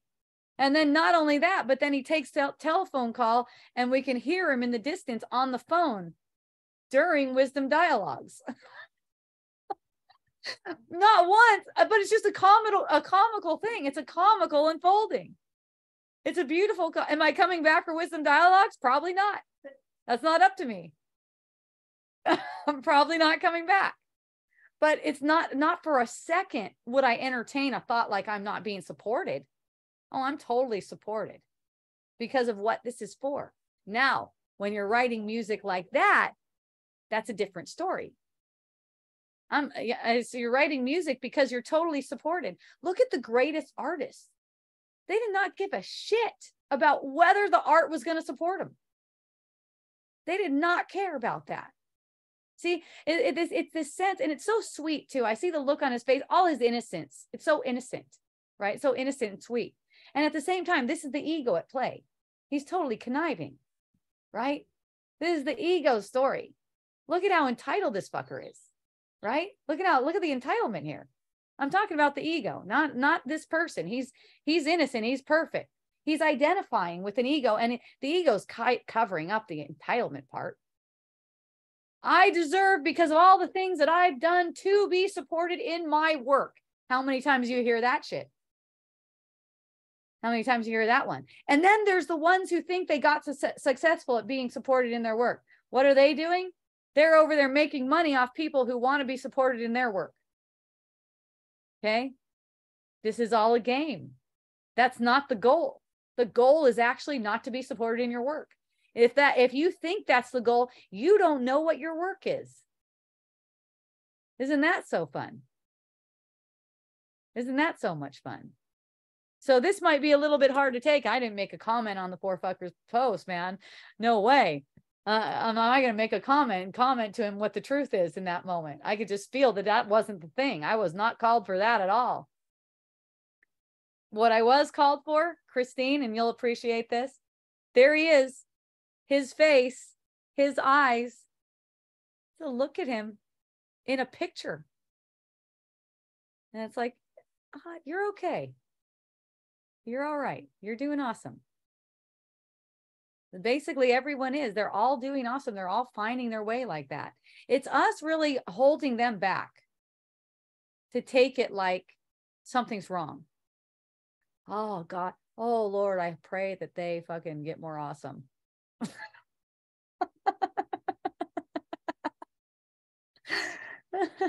You know, it's like, look at the prayer is always the same thing. You're teaching your mind again, right? If he's not awesome, you're not awesome. I'm awesome, Hope Johnson. Everyone's awesome.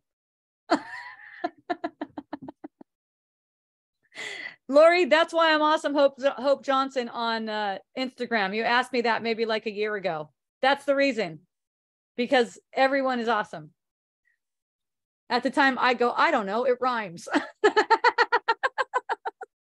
It just came to me. That's why I'm awesome, Hope Johnson, because everyone in my view is fucking awesome. Lynn McLean, my love, thank you for joining. How do you disidentify from a thought when it seems so real? Well, that's basically what I've been sharing a bunch of times, but I don't mind sharing it again because I know how quickly it just drops out of the awareness. I know it. And you know what? And I also know this, every time I say it, it's totally different. I don't even know what I'm going to say at this very moment. Like, how do you disidentify with a thought? Okay, look at the thought like this. The thought is like wind, okay? Think of it as wind, okay? Where does wind come from? Do you know where wind comes from? Anyone know where wind comes from? No, exactly. Just like, fuck, there's some wind. Right? You might say, oh, it originated over there. But before that, where was it? You know, like... There's some wind, okay? Think of the thought as some wind, okay? And think of your mind as basically empty space, okay? So when you take when you take this identity as this I that needs to disidentify with thoughts, it's like you have made a kite and you put it in the wind of thought. Okay, now it's blowing all around. It's just getting fucked up. That's the identity just getting all pour back, basically. Okay. So in that case, all there is to recognize that the thought itself is meaningless. And that's what the process of Ramana is actually showing us, that, or the process, it's an older process that he's bringing to us now. I mean, this really originated as far as I know with Ramana Maharshi, which who knows where he learned it, right? So it's like this is something that can definitely be very powerful. Although what I've seen is when people are, trying to deny that they have a choice, if they're trying to deny that they have a choice, that they can choose to do this, then it's going to be very difficult. Okay. Because like you can choose to see a thought as meaningless. Like that's something that you have to know, that you can choose to see it as meaningless. And the reason is there's no real choice. It's just that you gave yourself an ability to choose by choosing to make it meaningful. You gave yourself that ability. And in a world of polarities, an ability that you gave yourself also has an opposite usage, right? So now you can use that same ability that you gave yourself, to perceive things in this way, to perceive things as if you're real, as if the image you made is real. You are real. Okay, that's true. You are real, but the image you made is not real. Okay, and the thoughts apply to an image you made that's totally unreal. So it's your willingness to see in the moment. Now, if you forget all of that, which you probably will, okay, you could. If you forget all of that, all you have to do is, for instance, you make up your own thing if you want. It doesn't matter. Perceive from the awareness behind your head through the imaginary eyes, paper mache head. Okay, that's one technique. Another technique is block therapy. Get on a block and breathe. Okay, that's another technique. Another technique, pinch yourself. Feel what that feels like. Your attention going from mental energy to physical sensation changes things immensely. It's also a physical sensation when you focus from the back of your head. It's also a physical sensation. That's what you're getting. You're getting a visceral sensation. I asked Achaia right away. She got it right away when I told her, imagine, like she's laying on a bed, so she can't put her fist back there. I just go, imagine that you're looking through the back of your head. So she just imagined she was looking, and she automatically she felt it. What does that feel like? Oh, it's a relief. See? And really, the relief is coming from you stop chasing thoughts.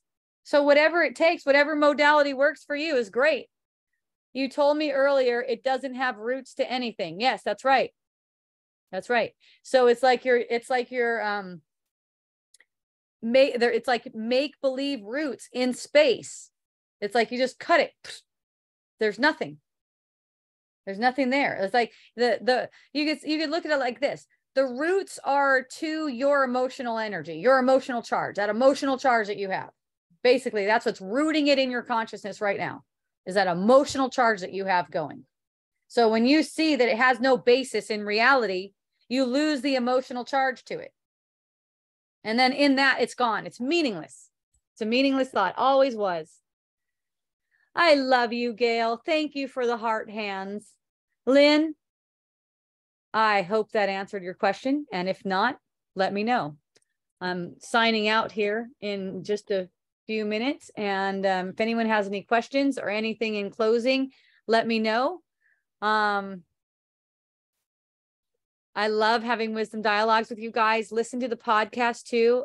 If you like more wisdom dialogues, some of you like more. If you do, that's awesome. If you're feeling like you're using this to stay in the spirit, to stay in the understanding of what's true, to stay close to God, I love it. There's literally at least hundreds, if not thousands of hours online. I do about 4 hours of this every week, and I've been doing this since 2016 as far as recording it. Maybe the podcast I didn't start recording till later. I don't know, but I know there's a lot. Okay. Oh, you went on Splash Mountain for me, Achaia. Thank you. I love that. We have so many memories going on Splash Mountain. I'm so glad, honey. Oh my gosh. Yeah. Well, I was a really young mom, and she was only 3 years old, and I was 23 when we were at Disney. And I was like, fuck her. I'm at Disneyland for me. Like, I want to have fun at Disneyland, right? And if she wants to be with Disneyland with me, she's going to do the shit I like to do. Okay. One of them is Splash Mountain. So she was really tall for her age. They have a height thing. Normally 3-year-olds aren't getting on that ride because they're shorter than her. But she was like right now, she's pretty tall. She's like 5'10" and a half or something like that. And she was big for her age. So she went on there, and she got so scared that there's one waterfall at the end. It's like, really, it's like, it's vertical. Yeah. So she got so scared on that. She didn't want to do that. And I go, well, I'm not going to be at Disneyland with you if you're not doing that. That was the kind of mom I was. Oh, if you're not doing the rides I like to be on, I'm not at Disneyland with you. So how about that? I'll go to Disneyland by myself. She was determined to get back to Disneyland. She's like, okay. It was not, I don't know how many months it was, but it was not long after that. I think she was still 3. And she was like, I'll go on it, mommy. And she just got so used to it and loves it so much. She's such a Disney girl. She loves all the rides. And we were such good Disney people, because we would get there really early and run on all the rides, and that we'd have so much fun. We'd be there till really late. She'd be falling asleep, like leaning on me, like falling asleep in line. Like we'd be on the last line that you can get on for Space Mountain, when Space Mountain used to be, I think, way more awesome than it is right now. But she'd be like falling asleep, and it's just it's so fun. It's so great that she's over there doing the thing, and it's so fun that she likes having a mom like me. Then we went that one time high. Oh yeah, then when we were adults, we went really, really high. They ended up legalizing marijuana in California, And I was able to get a license, and we went over to the dispensary, and we did not realize how strong shit was. We were ridiculously high. We were not even trying to. We did not know. We were eating a Rice Krispie or something. Ooh. Yeah. Yeah. It was intense. It was a little bit intense in Disneyland that high. Constance, requesting Reiki for my lower back tailbone as I feel into the body sense of being uncomfortable. Thank you. You got it. And Carla's on here too. So, she's still, I don't know if she's still in her bath. That was a little while ago, but if you know Carla, she also loves to take all those requests. And, so do I. I love it. I mean, as soon as you just mention that stuff, I can sense that, that low back of yours just being empty space. There's nothing there. There's nothing really to be in pain. It's nothing but a thought that, it defiled your spirit somehow. And that that could just be forgiven in an instant. So yeah. And I feel like, the Reiki is like that. I really liked learning that process too, because that's what I felt too when I was sitting in front of Ramana when he said he hopes that he'll see through the suffering in this lifetime. I really felt that like that was Reiki, the same thing that Reiki is saying, that it is. It doesn't really have that name, but that's just one name to call it, where the energy just goes outward. It just goes outward, like they're requesting a healing, and the energy just goes out. And then the next thing you know, I don't know what his process was, because I wasn't involved in it one bit, except for the part where I'm on the lie detector and I talk about my own experience with it, right? And then, but then later on, he tells the group that it's only a choice. So to me, it seems like that suffering thing is done. Looks like that's done. So the same thing with the lower back and tailbone. It's like that lower back and tailbone, to me, those don't exist, and it's not possible for them to be in pain. Right. And and that's really like, that's really the way that we will see all kinds of miraculous healings. We just refuse to see that is actually a thing. And that's really what Reiki is too, because it's tuning into the vibration of it and just allowing that to be transformed. Right. And it's just a different way of saying it, but it's all really the same exact thing. Akea suggests a radical awakening for Constance. All right. Well, Constance, if you want a radical awakening, I would most certainly love to practice that. In fact, my homework was to practice radical awakenings before we have another meeting with Ramana and kind of like do a recap. So I'm open to anyone who wants to do radical awakenings with me. And right now I'm going to go because I have a call, and that's to set us up for our interview tomorrow with Sharon Sirota. Thank you, Robert. I appreciate you. Thanks for joining. I met Robert just recently. I don't know how you found my stuff on YouTube, but he was making some comments to me on YouTube, and I was commenting back to him, which is fairly rare. I don't seem to get a lot of comments on YouTube, but there's somewhere that I get comments that I don't know about, because that guy at the front at Kalani goes, "Oh my God, I'm the one who's saying this stuff on I think he said on your post." I was like, "On my post where?" And he's like, "On your freaking post. Come on," like that. And I had somewhere to go anyways, but I was like, where are those comments? Like he's saying stuff like Hope Johnson is so fucking awesome and all this stuff, which, like there's nothing for me to really answer about that, but still I'm like, maybe people are making comments somewhere else and I don't know about it. So if that's the case, yeah, just get a hold of me somehow. I'm on Facebook. I think it's Hope Akea Johnson, I think it is, on Facebook, or you could just look up Hope Johnson in Hawaii, Hope Johnson Wisdom Dialogues, hopejohnson.org. You can email me at hopejohnson@me.com. Yeah, I'm easy to get a hold of. So if you have questions and I didn't answer, then that's why, because I'm probably posting to podcasts maybe and don't know that they're there, don't know that there's any questions there, because I'm posting to a lot of different podcasts from one spot. Okay. So I will be back again next Monday, and I'm also going to be at on Friday, and I guess Achaia is going to be there. Actually, if anyone's coming from the Seaview area for the next whatever, or not Seaview, my bad, that would be Cinderland area. Cinderland, because that's where she's going to be staying. If anyone, but I'm guessing she'll be over here on Friday. She'll probably be here this coming Friday. But if anyone wants to go to Wisdom Dialogues from the Cinderland area before Achaia gets a car, or go with Achaia after she gets a car, Haya Farms Road, all people down there, she would love to ride with you. Yay, we're so excited. So until next time, you guys, I love you. Visit Miracle Botanicals because it's fucking awesome. Definitely look at my blog. I've been updating my blog.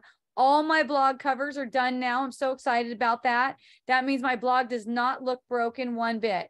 Okay. Now I'm going through every single product of mine, and I'm linking where it has articles. I'm linking it to the new blog so that it doesn't break when the old blog is gone. So that's my current one of my current projects right now. I also am coming up with a Father's Day gift guide. I'm having a blast with that. It's coming along nice and slow. Also, I've been working on my book, The Big Book of Hope, also known as The Way to the Way, also known as Aphorisms for Awakening the Mind. It's over 400 pages. I finished the last chapter last night. And I also started to put it through Grammarly. Grammarly has over 200 more possible things that I need to fix as far as grammar, which I love going through it like that. It helps me make it really, in my mind, it seems to be really clear. I don't know. I'll wait for the feedback from the other people, whether it lands for people, whether it works for people. It's a big, huge book. It's similar to the kinds of stuff I post on Facebook. In fact, sometimes I just take what I'm working on my book and I put it right on Facebook. So if you like that stuff, you're probably going to like this book. And it's going to be done really soon.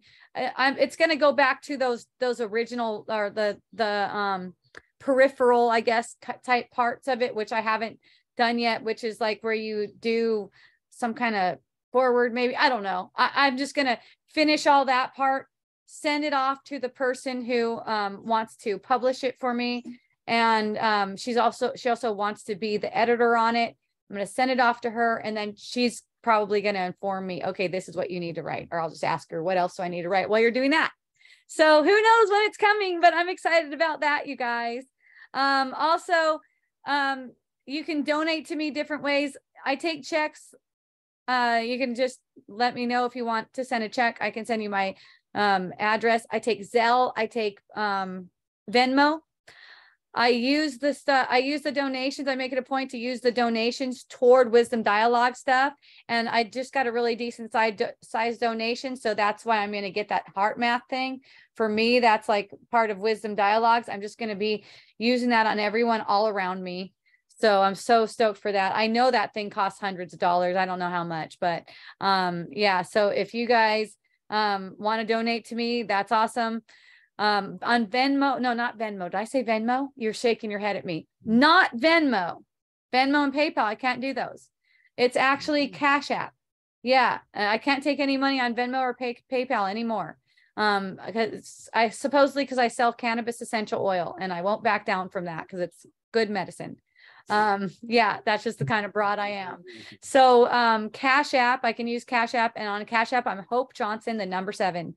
Also, you know, just coming around buying essential oils. That's awesome. It's a very small family business. Right now, it's only me and my husband. We have some people who were employees and are now more like subcontractors, where they just do stuff on the side for us. So you're definitely, like, if you're coming over and you're shopping at Miracle Botanicals, not only are you getting the most awesome essential oils I can find in the whole illusory fucking world, but that's also like directly supporting the Hope Johnson family, apparently, in the illusion. Okay. You don't have to, but I invite you to, and I love you so much. Mahalo, aloha, and a hui ho. Yeah. Yes.